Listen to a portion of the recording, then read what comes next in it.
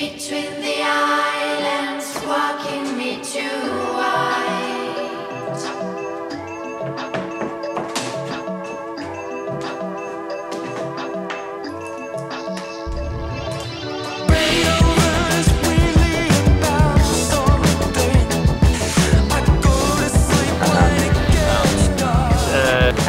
Alright, are we going? We're going. Alright, welcome to my garden.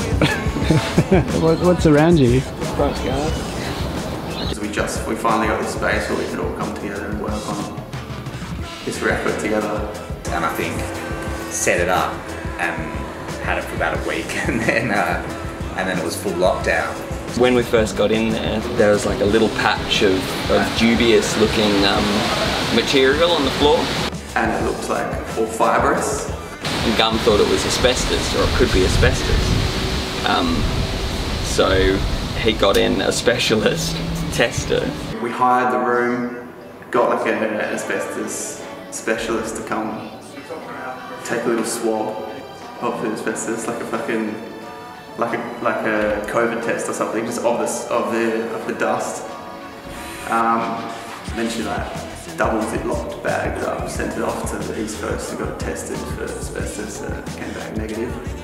And then call it dream dust, because it's, I don't know, dream dust, that's the dream dust.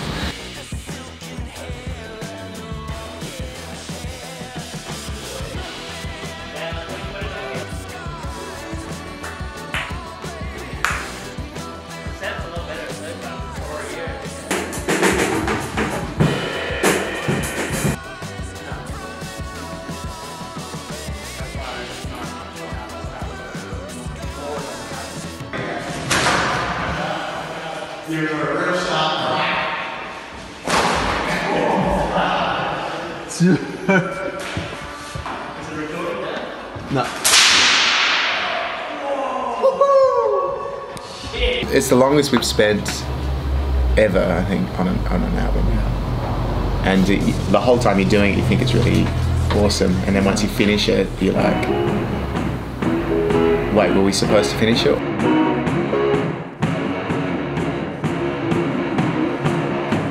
And because we started with like random jams, like improvised jams, so we sort of, instead of everyone like having a song ready.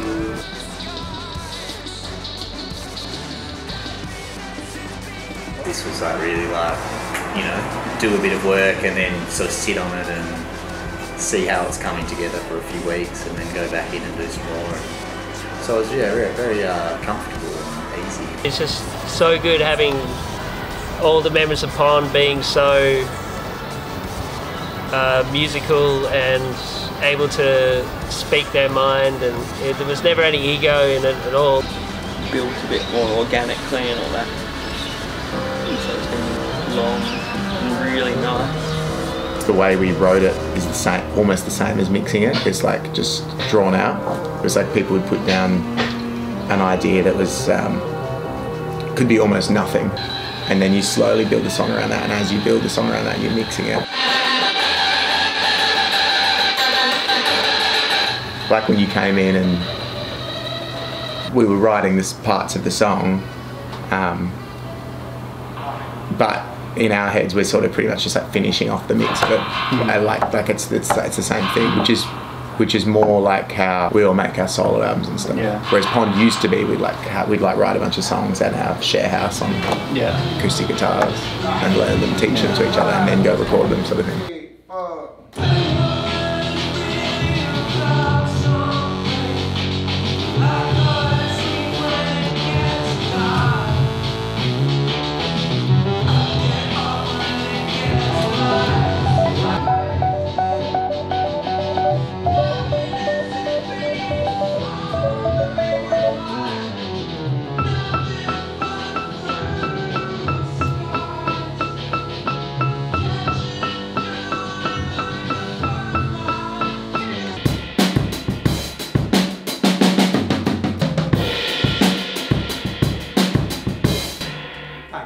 Back yesterday anyway. About something I gotta sleep when it gets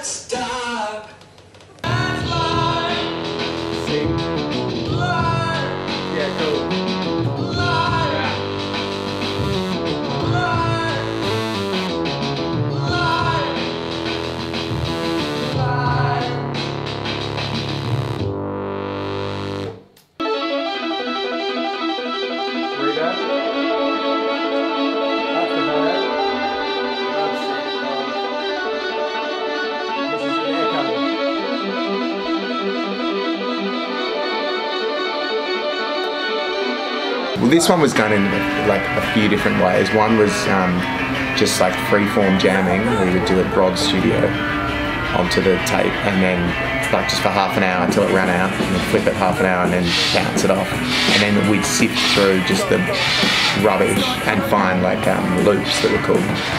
And then from that, cut it down, sort of Can-esque. Can, the German band, has a couple of albums where they just like take bits and bobs from their sort of raw jams and make, you know, songs out of them. America's Cup's from that. This is a very new song called The America's Cup. Hope you like it, champions. Good on you.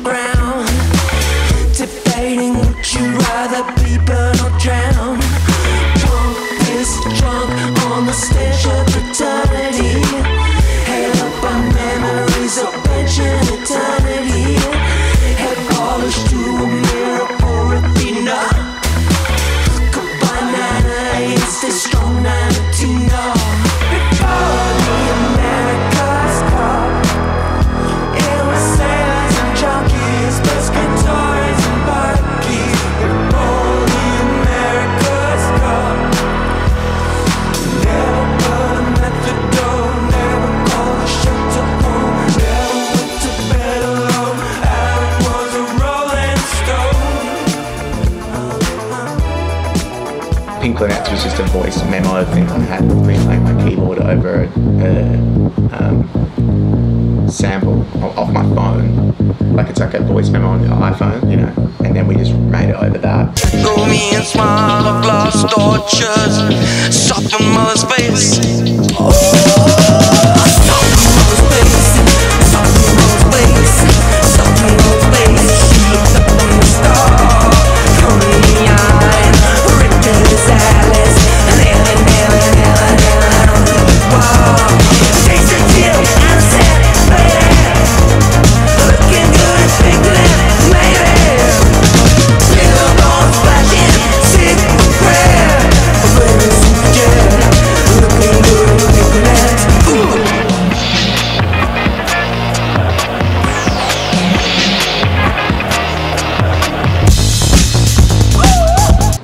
And then there are other songs that are more like songy songs that people wrote. Like Gold Cups, Joe's chords, and Mick wrote the melodies over, you know. So it's like, that's more like traditional songwriting songs. But it's a real mix of stuff.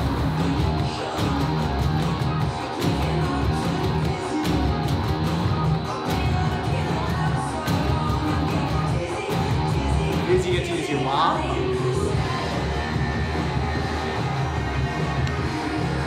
That's not the wah, it's that feedback guitar go. Oh yeah, okay.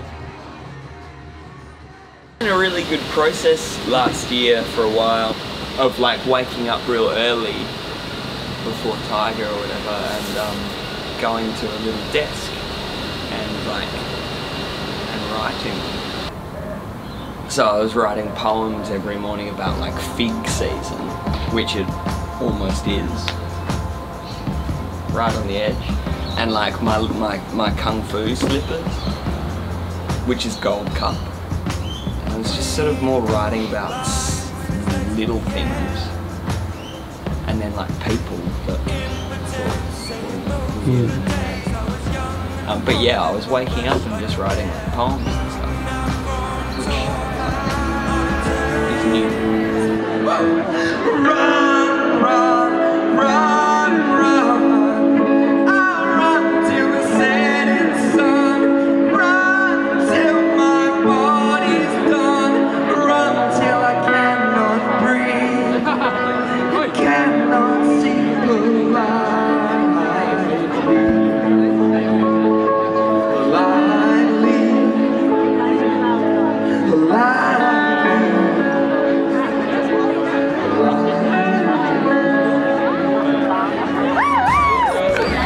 because they were like, you know, in what is it, a few days, like these restrictions are going to be in place.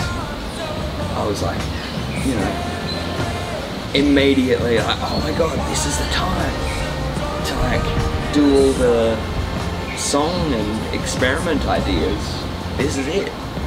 And then like got so inspired and just like experimented.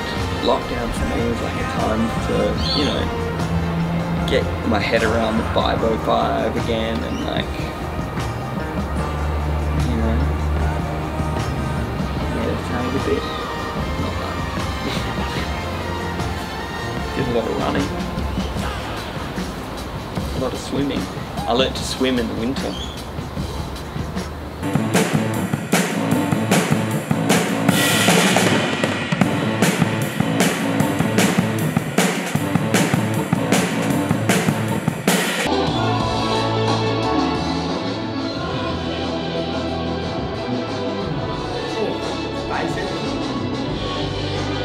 Everyone's an arsehole except for me.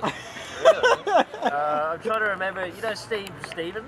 The guy who did the... Yeah, Billy Idol's guitar. Yeah, and his roadie, his own roadie, and I was like, sorry, hey Bobby, I'm just set up behind you. He's like, my name's not Bobby. I'm like, sorry, I call everyone Bobby. And he's like, you're not calling me Bobby. And I was like, well, you didn't offer me a solution. I was like, alright Bobby, fucking, I don't care anymore. Yeah.